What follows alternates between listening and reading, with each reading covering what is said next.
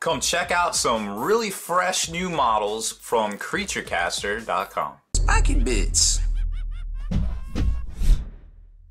What's up, hobby maniacs? Rob Baer checking in, showcasing some new models from Creaturecaster. Those are those fantastic, nice upstairs neighbors up in Canada lands. They got some really great alternate models on sale today. I think they're on pre-order, at least in June here. Now these are tree peoples. They're specifically two different types of Treewalkers. They have the Boreal Treewalker, which is the ginormous one in this bag right here, which I'm about to show you, and a female Treewalker, which is a bit smaller, but still pretty detailed. This one has two different kind of arm weapon options. This one only has one particular pose, but they're both very dynamic and very cool looking. And I think if you're looking for some sort of alternate model for your Tree People army, aka Sylvaneth, these Treewalkers are really gonna fill that gap for you. So let's take a look at the parts themselves here. Now, of course,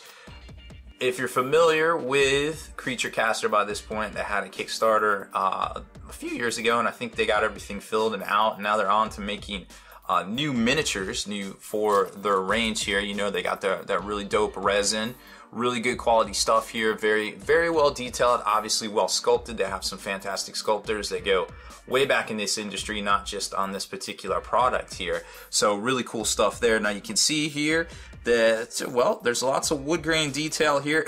very well detailed piece here, in fact, that we just happened to grab on accident, or not accident, depending on how you look at it, which is the one on top there. A couple of different leg options, it looks like right here, and some arms and things. So very cool styling to the wood and everything like that. Definitely comes across as what it's supposed to be. Here's the face right here, which is, as you can tell, very well done. Now this is a larger model. I don't know exactly how big this one is. I don't think this one is actually sold separately. They're doing a bundle deal right now, so I can't exactly tell you how tall it is, but we're about to find out, because I'm going to put these together here in a minute and show you and compare it to some of the Sylvaneth stuff that's out there. So, or Sylvaneth rather. Sylvaneth, obviously a completely different thing. So there's that, and of course it comes with their own base right here, which you can of course put on a slot, or excuse me, a one of those beveled bases, depending on how, you know, big you're trying to make this base, whether it's, you know, 40, 60, 65, 80. I suppose you could put it on 100, but that seems kind of silly. So let's take a look at the Boreal Treewalker. This is the female one, first out of the chute. Alright, so here's the Boreal one. Now this one is listed separately on their site. You can pick it up. I think it's $110 Canadian, but at that point you might as well just scoop up the bundle if it's still available, because that is 140 Canadian. And I feel like 140 Canadian for these two models, for what they are, is a pretty good value in and of itself. Now I'm not going to be able to look at all these pieces because, well, a lot of space here. Okay, what do we got? I don't know. Looks like that piece snapped off. That's unfortunate. Oh, well, I think it might be two different varieties. Okay, let's see. So you can tell they come in a nice bubble bag, which should in theory protect it pretty well. Here's the front of the Boreal Treewalker. You can see it's kind of got that whole bearded kind of look to it. Obviously playing on some Tolkien strings right there, but very cool looking, highly detailed, of course.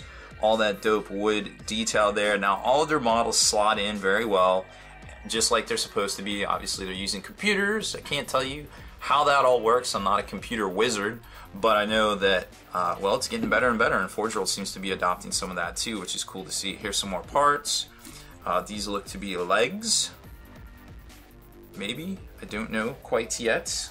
I haven't checked out the breakdown in front of me, but yeah, these definitely look like, oh, they have those on the bottom, because they're going to slot into these spaces on the base here, which is about the same size, maybe a little bit bigger than the tree lady right there.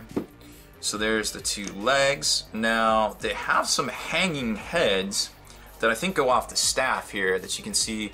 Looks like some crazy demon skull things for their other line, and there's some normal size skulls in there that are all sculpted hanging from these sacks. And it looks like this noose piece might have snapped off, which will kind of suck, because I really couldn't see you getting that glued back on, unfortunately. Well, maybe. It looks like there's some strength there. It's going to be hard to say. I'm not going to mess around with that, but I'm going to check the instructions to see if you need both of these. Because it's obviously optional, you can hang them off the posts on the staff. And this staff is ginormous. I mean, it takes up the whole camera view there. It's obviously bigger than my hand, so we're talking ginormous, if you know what I mean right there. Now, it's got all sorts of more skulls and things. So these are entirely optional in and of itself, but you can, you know, have them dangling about in different places or kind of rig it up so it's, you know, it's a little bit supported better with that separation there. So that is one way to assemble him. Let's see, what's the other way? I think it's staff and punch. Is it staff and punch? Let me look on their site real quick. Yeah, it's staff and punch. So here's the other blade. This is the blade that goes in the other hand here, which I'm sure are these appendages. These look to be them. Yep, and the socket in here. And then at the end you put the weapons, which would be this and this. Yep, that looks to be about right. So you can tell this is a really big model. These are the hands that are the other alternate ends to the arms there. Super creepy wooded hands, but man, these things are very cool looking. If you have these left over, of course, I'm sure you could find some sort of crazy use for them. Just mount them up, make them their own figure. That thing would easily fit on a 40mm base right there. Holy cow. Okay, so there's the arms. So I think what I'm gonna do is clip all this stuff down and try gluing it together real quick, just to give you guys a good sense of scale and how they match up to some of the existing tree peoples out there on the Warhammer side. So we're back and we got all these models put together. So here is the tree lady or tree woman. I didn't glue down her head just because I figured it'd be easier to paint if it was separate, and there's all these pieces back here that all glue in separately. Now let's zoom in a little bit on this just to give you an idea of the detail. Now there is a tremendous amount of detail here. You can still see there are some mold lines that need to get shaved. I just wanted to get it assembled, and remember, you always need to wash your resin miniatures in hot soapy water. Now there is some joints that are going to need to be filled here. I recommend Vallejo plastic putty for that. They sell it in a tube. Here's some of it. Oh no, where'd it go? Here's some of it right here. Give you an idea. This stuff's great. It dries super hard, super rock hard. It's everything green, liquid green stuff wishes it was. And then you can get in there and scrape the excess away on all of the joints here that are appearing. It's not. I don't want to say this was a bad cast, but when you're working with resin miniatures, sometimes you just are going to get those gaps. That's just the nature of the beast right there. So not a real big deal, to be quite honest. Everything seemed to go together well. Everything's obviously well detailed. She fits right into her base right here, and looks to be, I would say that's I mean, that is definitely probably about 6-7 inches tall right there. It's going to be a little bit smaller than the tree lord that you're about to see here in a second. So let me grab him. So here's the Borealis Tree Lord, and you can tell he is a mighty beast right there. But I guess, you know, if you think about it, he's probably like the male version of the tree folk. So I would imagine they would be bigger, right? I guess that makes sense. I glued on his just his regular grabby hands right there, which are quite large in and of themselves. And you can see everything goes together pretty well. Now snapping him into the base, he doesn't slot in so he stands freely, but once you get him glued in there, it shouldn't be an issue. I had to just kind of, yep, there it goes. So there he locks in, but he would have to be glued down to kind of lock him in place there. But you can tell he's definitely very well detailed. Let's zoom out a little bit just to give you a better idea of scale here. So there's the Borealis Tree Lord.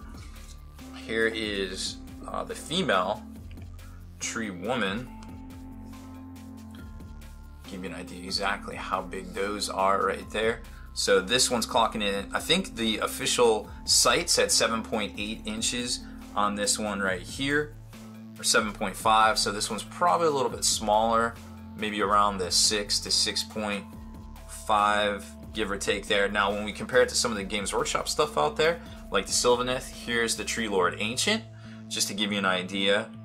He's a little bit smaller than the Tree Woman, and definitely noticeably smaller than the Tree Lord. And then here's another Tree Woman, Drachia, right there, the new Drachia. and you can see she is probably right up to the hips on the tree woman right here. So maybe not a good substitute for Drachia if that's your thing, but you know, you definitely could use it as a Tree Lord Ancient. Maybe just about on par right there. And for the Borealis Tree Lord, it's probably going to be a little bit bigger. But honestly, in Age of Sigmar, it doesn't really matter about size, because remember, in match play, when you're putting monsters in cover, you're not getting a +1 anyway, so it doesn't super matter right there. So kind of just go, you know, vote with your hobby dollars. Don't let anybody tell you how to hobby or how you should hobby. Oh, and here's the alternate staff too. You can kind of get an idea exactly how big that one is right there. Once you get that locked in, I don't know exactly. I guess it would be something like that right there would be the pose once you get it on there. This is a huge chunk of resin, so very cool stuff there. Like I said, creaturecaster.com, some pretty dope tree folk miniatures here. The combo or the bundle is on sale for 140 Canadian through June, and I think they're only doing a limited pre-order of 100 on that one. You can't get her separate. The Borealis or Boreal Tree Lord with the 2 extra alternate arms, I think it is 110 Canadian right there. So obviously, you might as well just get the bundle at that point. And of course, they come with their dope bases, which I don't have glued on here just because, and I don't have her head glued on either, just in case we want to go back and do a little bit more work and do some painting on that. But you get how it all goes together, obviously very well. I mean, I didn't even do any hobbying on that right there, and it locked right in. So there is a little bit of work. Some of these joints you will have to use the plastic putty, like I said. This is literally all of the tools I use: an X-Acto blade, clippers, and a seam scraper to get it all together to this point right here. So that's about it for this one. Like I said, make sure you check out creaturecaster.com. They have that deal going on right now. Now, if you like our features here and all the cool dope unboxings and video tutorials and 8th edition Warhammer 40k features that we've been bringing you, make sure you subscribe to this channel, turn on notifications so you can be the very first to comment and like our videos, and head on over to longwar.net. That's the home of the battle reports for exclusive content, early access videos, and more. Become a veteran of the Long War today.